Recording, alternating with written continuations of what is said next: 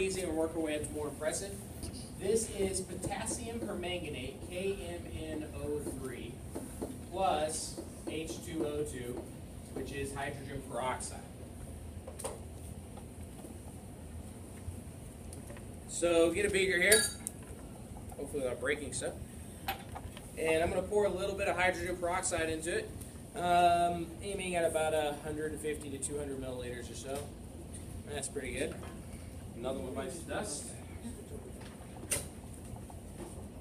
And here's the potassium permanganate. Potassium permanganate is a purple crystal in its natural form, and it's ground up pretty small into a small little powder. So keep in mind that it should be purple, and it doesn't take much to actually get the reaction going. Okay, so right off the bat, what indicators are we seeing? Color change. Okay, so color change, gas production. And the gas that's being produced is actually heavier than the air around it. And you can actually see it sinking. Okay? And then it should be purple, like I said, but what color is actually coming out? Brown. So let's go ahead and check color change. Definitely check gas. No, there's no weird odor coming off of it or anything like that. And as the reaction continues, you can actually see the purple crystal that clung to the side and didn't make it into the hydrogen peroxide. I'm going to add just a little bit more. That's cool. There we go. That's cool. Now that's taking over the rest of the hydrogen peroxide. And as it begins to settle down, it will start to look like something you're familiar with and see almost on a daily basis. What does that kind of look like? A soda. Okay, so this is why we tell you guys when you come into class and there's a lab set up, don't touch the science equipment and the chemicals, because when you come in, say it's after athletics or something, you're parched. Oh, soda, thanks, Mr. Wagner. Glug, glug. Boom, congratulations, you did. Okay? So don't touch that sort of stuff. It's a good little safety reminder. Now, it's not terribly remarkable, so I won't worry about bringing it back so you can touch it, but on the sides where the reaction was starting, it is just a little bit warmer than the room temperature, so what can I also check? Temperature change. Very good. All right. So that was our most tame reaction. So we're going to amp it up, get a little bit bigger.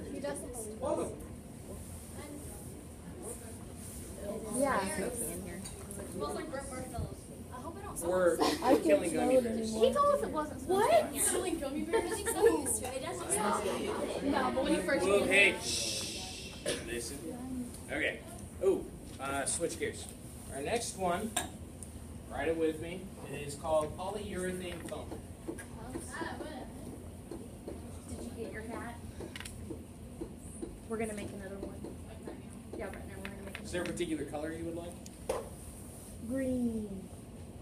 What color are my choices? Green, blue, red, yellow, or any color that can come out of the combination of here. I like the red. Red? You can have red. Okay. For Mr. Hill. We're doing polyurethane foam. Now, polyurethane foam is something you guys are actually probably familiar with. How many of you guys have ever seen the spray foam that goes into like the insulation of houses or up in the attic, that kind of stuff? That's basically what this is. It's a little bit different. It's a little slower reacting, so it's the chemistry or the Sesame Street version of chemistry. Here. There it is. This is the one that makes the big foam. Is there going to be a big balloon? Polyurethane foam comes in two parts. There's part A and part B. Part A looks a lot like honey or vegetable oil. What is it really? Apple juice and apple juice. Use your name. What apples are you There we using? go. What is that? They're like cough The chemical makeup of it, it's not actually written on here, but yeah, it's got a lot of things in it. It's organics. It's got some carbon in it. I'm gonna go All ahead. right, now here's part B. Part B is a little darker, but when they mix together, it looks a lot like syrup. All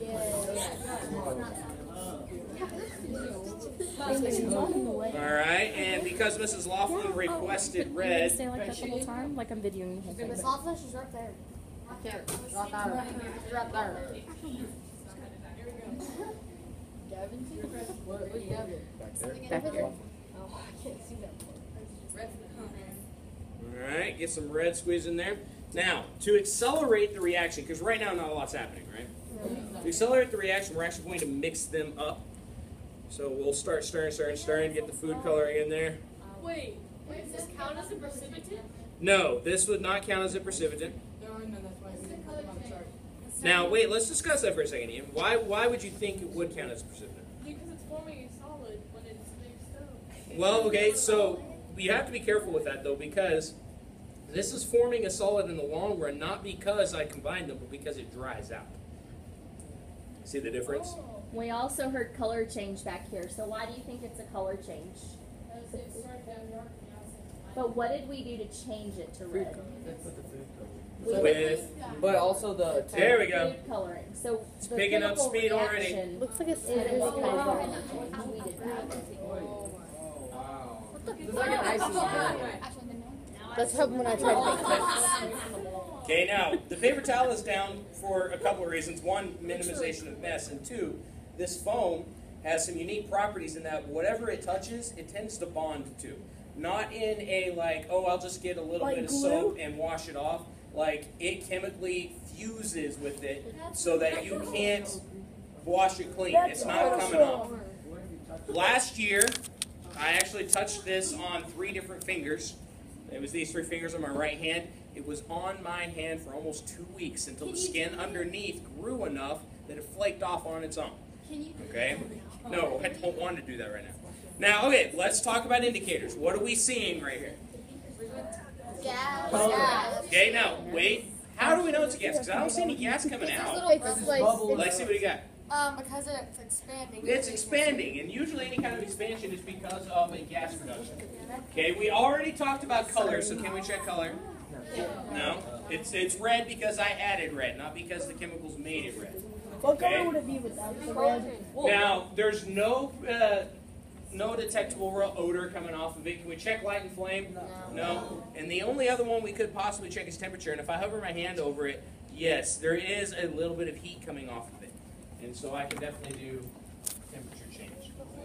Mason asked what